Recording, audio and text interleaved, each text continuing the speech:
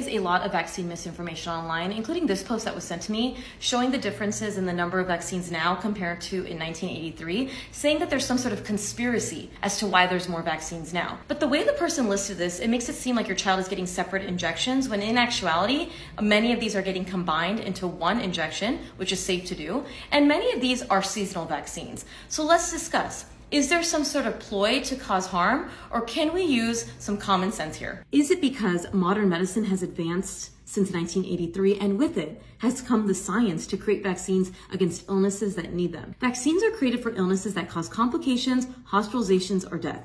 So you will likely never see a vaccine for hand, foot, and mouth because, well, although it's annoying, we don't see high numbers of long-term complications, hospitalizations, or death from it, warranting a vaccine. This chart shows the positive impact of vaccination programs in the United States in terms of cases and deaths pre and post-vaccine. The reason you don't see diseases like polio, diphtheria, and smallpox were because of vaccine programs.